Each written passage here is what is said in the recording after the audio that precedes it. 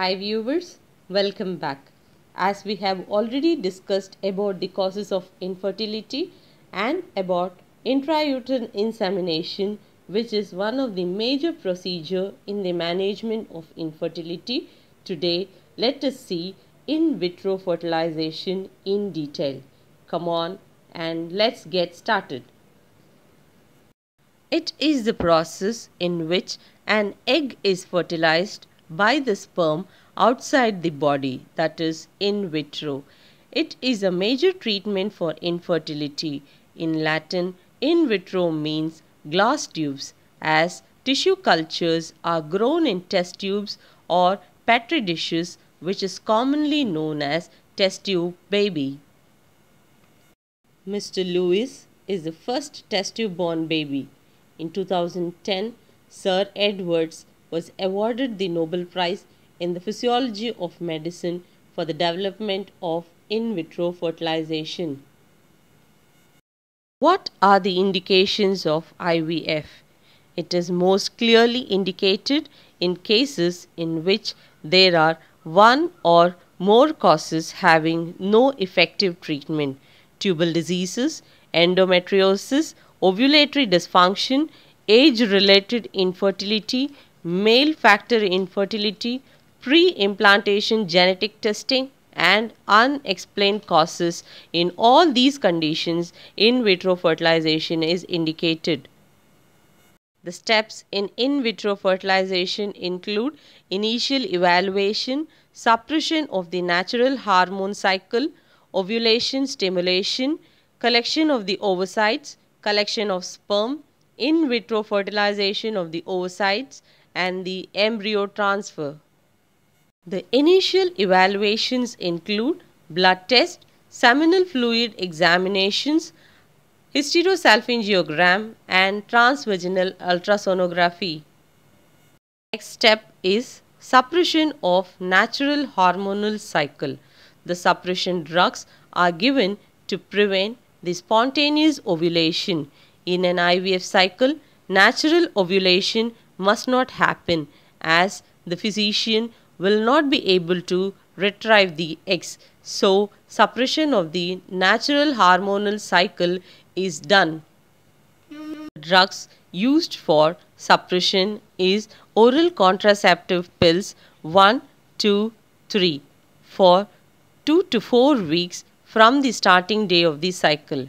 Lupron or leuprolide acetate, that is gonadotropin releasing hormone, suppresses the LH surge, which prevents the release of immature eggs. Usually the injection is given subcutaneously every morning. Nefarelin, a gonadotropin releasing hormone agonist, which is given as a nasal spray 3 times a day. Canirelix acetate injection, which is a cetrotide gonadotropin releasing hormone antagonist, is also used for this purpose. The next step, ovarian stimulation, is done.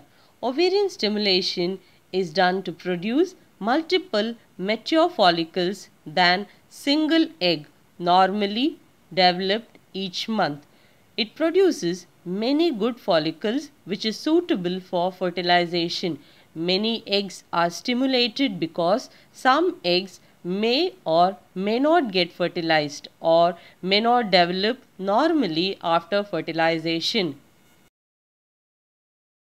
Ovarian stimulation is always regularly monitored with an ultrasonography. Medications which is commonly used for ovarian stimulation include human menopausal gonadotropin, follicle stimulating hormone, luteinizing hormone, which is used in combination with the follicle stimulating hormone, human chorionic gonadotropin hormone, and clomiphene citrate. The medications used to prevent premature ovulation include gonadotropin releasing hormone agonist, gonadotropin releasing hormone antagonist.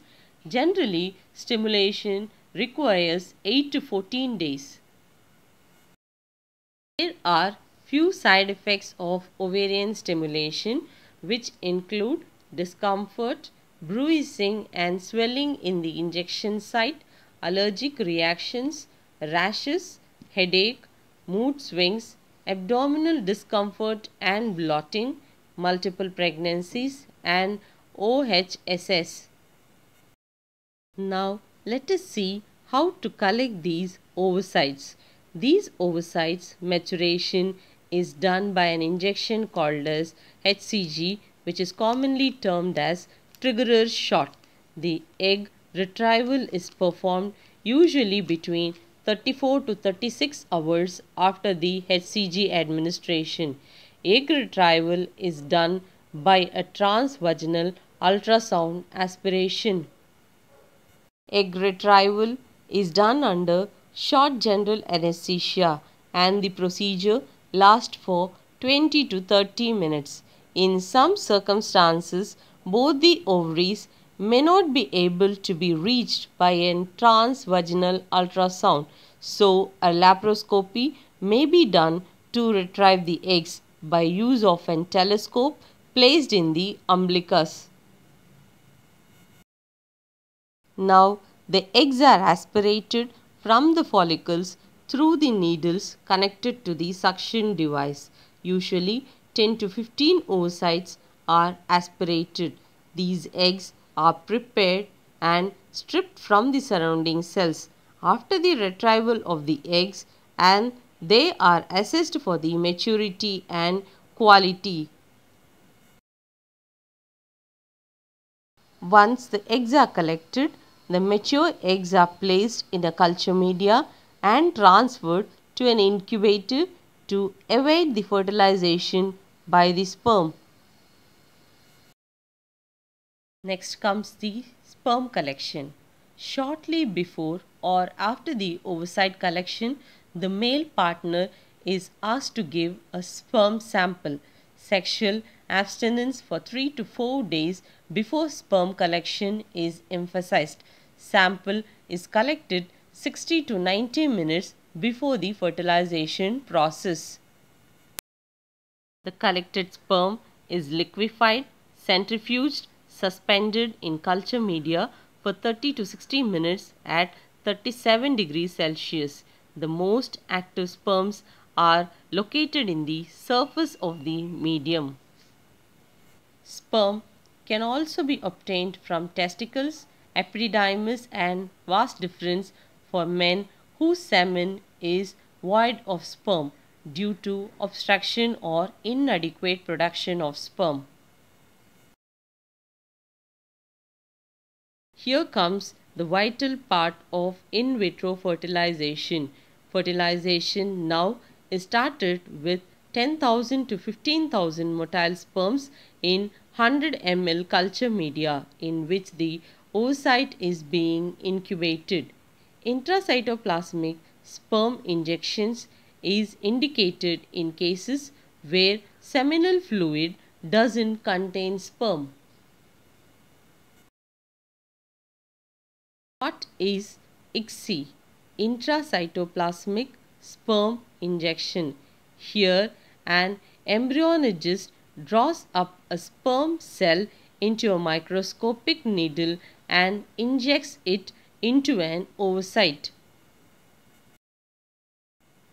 Fertilization check is performed the next day approximately 18 hours after sperm injection or insemination of the eggs.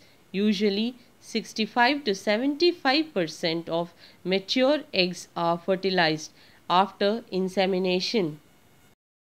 Are you able to see this embryo culture incubators? They are nothing but artificial wombs. They are cultured in special incubators to support the division and development of the egg. If there is a history of genetic disorders, pre-genetic counseling may be required. The development of embryo takes place from fertilized egg to 2-cell stage, 4-cell stage, 8-cell stage, 16-cell stage, and it becomes a blastocyst. Embryo transfer may be performed in day 2, 3 or 5 post-fertilization.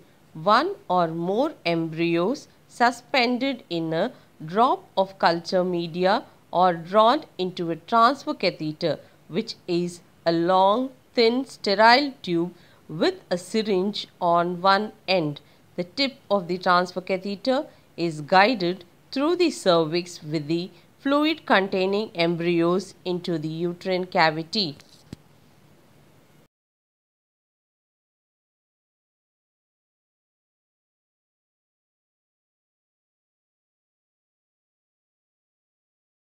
There is a common question that how many eggs are transferred at a time. In case if the woman is less than 35 years, 2 eggs can be transferred. 35 to 37 years, 2 to 3 eggs. 38 to 40 years, 3 to 4 eggs. And in case if the woman is more than 40 years, up to 5 eggs can be transferred. For patients with previous IVF failure or poor prognosis, more numbers can be used according to the clinical judgment. Let us also have an idea about this gift and zift. What is gift? It is the gamete intrafallopian transfer. It is similar to IVF, but the gametes, egg and the sperm, are transferred to the woman's fallopian tubes rather than her uterus, and fertilization takes place in the fallopian tubes rather than in the lab. In case of ZIFT, that is zygote intrafallopian transfer, the technique differs from GIFT, that the fertilization takes place in the lab rather than the fallopian tubes, but is similar in that the fertilized egg is transferred to the tubes rather than the uterus. In today's video, we have discussed about in vitro fertilization, GIFT and ZIFT procedure. Hope this was informative and interesting. Thanks for watching and subscribe for more videos.